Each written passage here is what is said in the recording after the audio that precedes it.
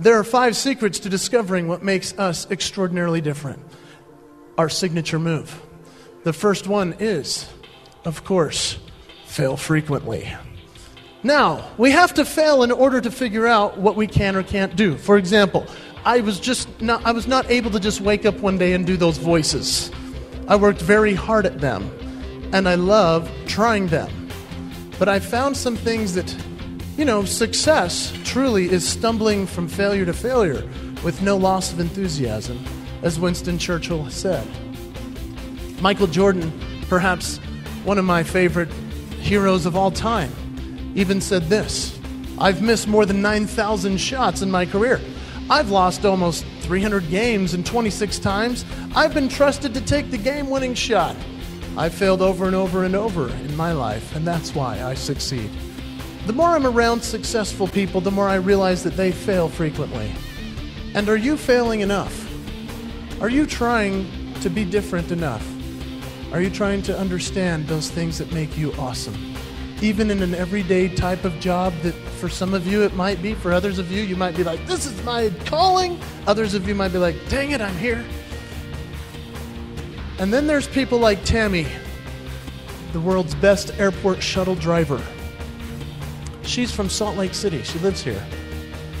And when I got on her bus after a flight, do you think that the shuttle bus driver has a pretty mundane existence? That's a pretty boring job in some people's opinions, but not to Tammy. No way. I had been on flight after flight, missed connection after missed connection. And I came home to Salt Lake City, got on the shuttle bus, and I'm on that bus with her for 5 minutes before I get to my car. I get on the bus, we're all sitting there exhausted, all these people with me. And all of a sudden, Tammy shuts the door and goes, all right, everybody, are you ready for the best shuttle bus ride of your life? And I was like, be quiet. I'm tired. And nobody responded at all. Oh, everybody, are you ready to get to your car? Because we're going to take you to your car. And if you can't remember where your car is, I'll help you find it because that's what I'm here for. And if you lost your keys, we'll figure out a way to break in your car. It was bizarre. And I'm like, why is she doing this?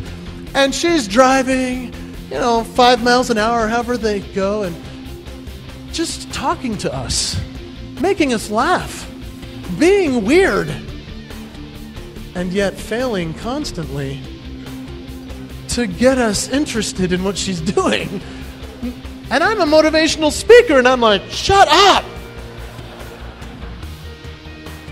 But eventually she got to us.